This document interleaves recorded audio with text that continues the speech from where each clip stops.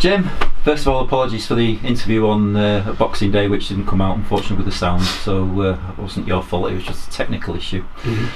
Today, what do we say? Very disappointed, yeah. We've come in Thursday, we've trained, we've looked over and spoke about things. We've come in Saturday, we've done a lot of shape work and set plays. Sometimes when you're struggling for results, you try something different. We've identified, what Curzon did well on Boxing Day. Trying to get through the gaps in the back line when they were splitting our back four with runners wide and midfielders going through.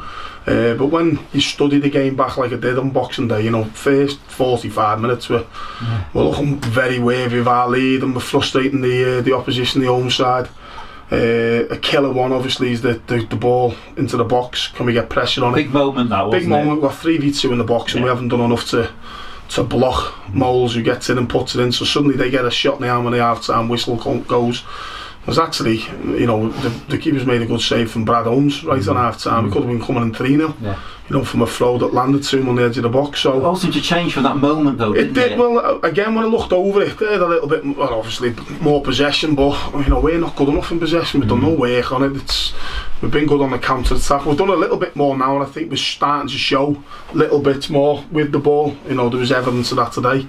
But it's probably 65, 70 minutes. The killer obviously is the goal, the second goal on Boxing Day.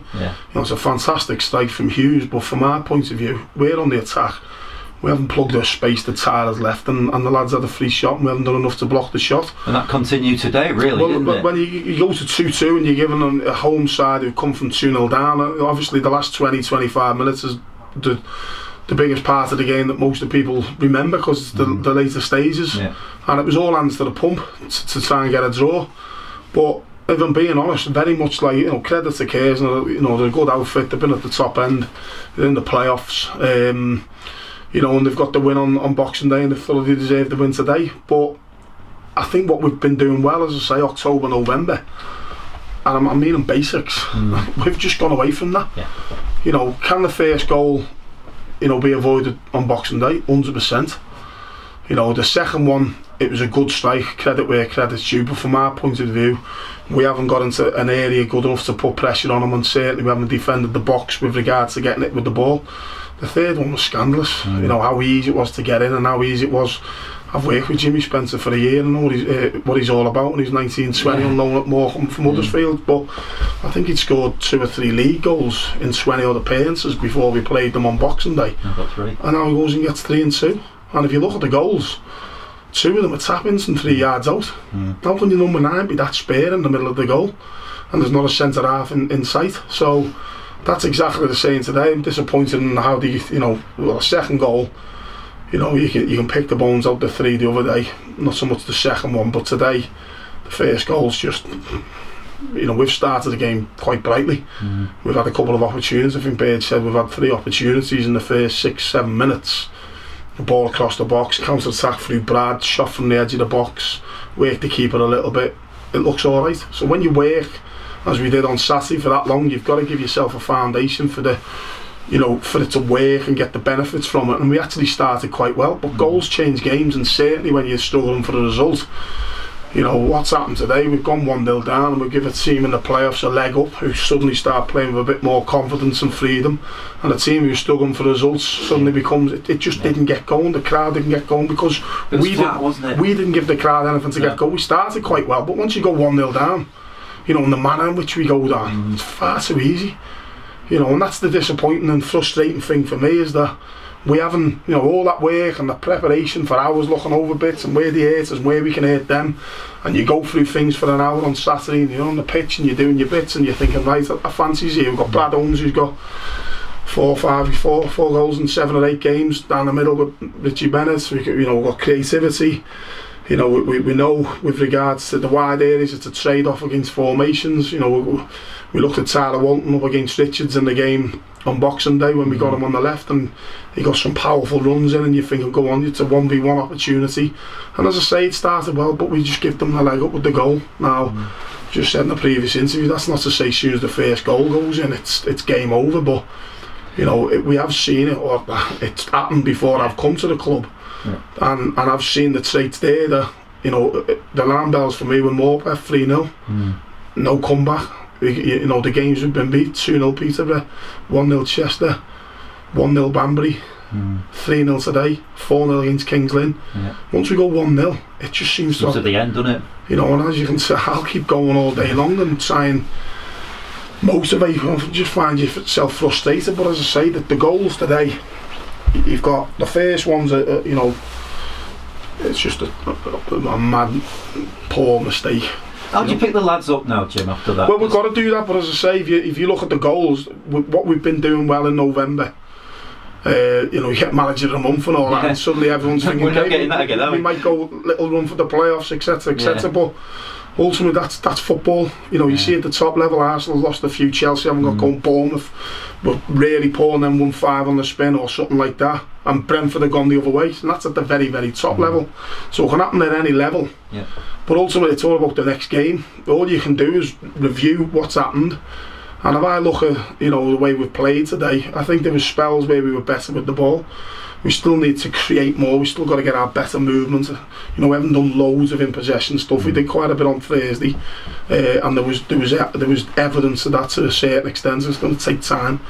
But defensively, what we were doing really well, as I say, November, we can see that a second phase set play had gone forward and a bit of a freaky one against Farsley, where they got caught in the wind and just ended up in the back of our net. But apart from that, we were robust.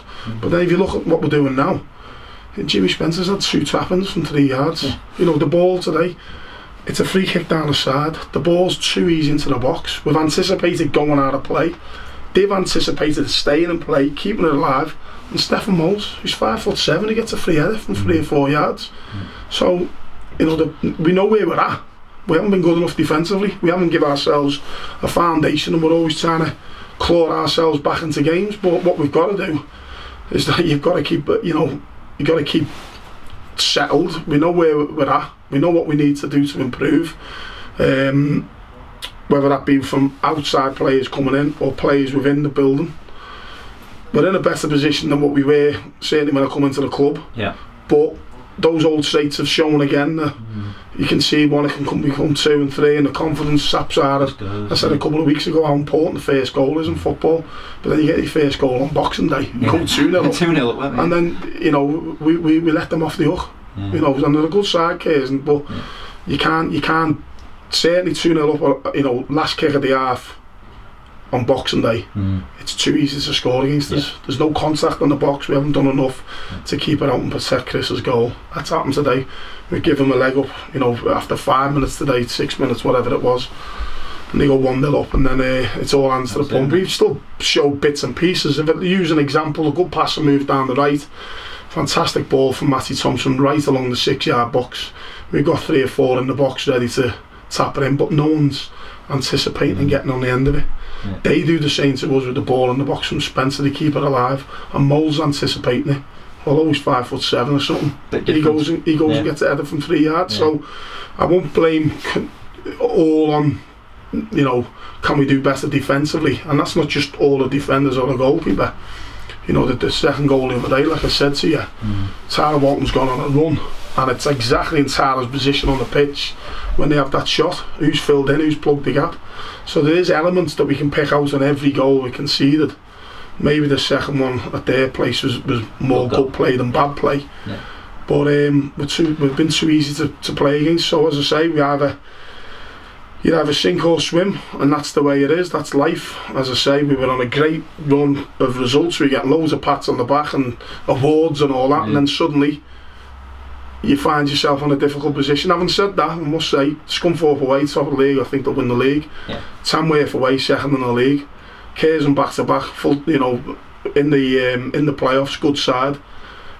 Kings Lynn, who think in a false position, full-time club before the ball was kicked, probably in the top 2 or 3 favourites.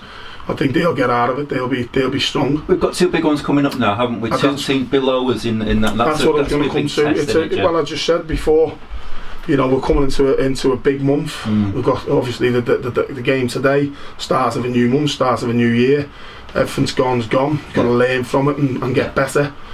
But we're too easy to play against, too easy to score against. But now we're going to a couple of critical games with teams in and around us, Darlington, Gloucester, Spennymoor, who I don't know how they've got on, or you know, they were 3 points ahead of us, I think. So we're playing teams in and around us, and we can't afford to continue this run. We've got to try and get back sooner rather than later. Very much like when I first come into the club, you know. So we'll identify what we can do within. Can we improve from outside the club? Can we bring anyone in? We're always striving to get better. We're always looking to get players in. But as I say, collectively, we haven't been good enough. We just come off the gas. Individually, 1 or 2 players aren't playing at the top end of the game like we were when we were on these runs. You know, 5 unbeaten, lost 3, bounced back, 5 or 6 unbeaten. Suddenly we're going to lose 4 or 5 on the spin like we have done, apart from the Buxton game away. And then, you know, as I say, you either feel sorry for yourself, and Gloucester will be waiting to put the boot in where it hurts, or we've got to pick ourselves up, accept responsibility and accountability for performances. What can we do better?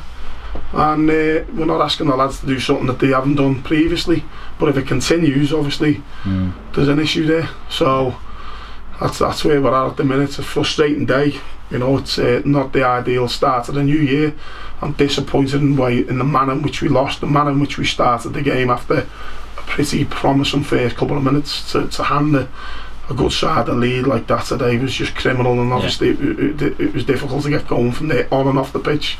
You know, that's no criticism against anyone, but we've got to do better to ignite and generate that little bit of noise which we've had, you know, quite a few times since I've been here. But we've just come off the gas, certainly in the last few games. Ultimately it's cost us in a few defeats and it's drifting down the table to where we don't want to be.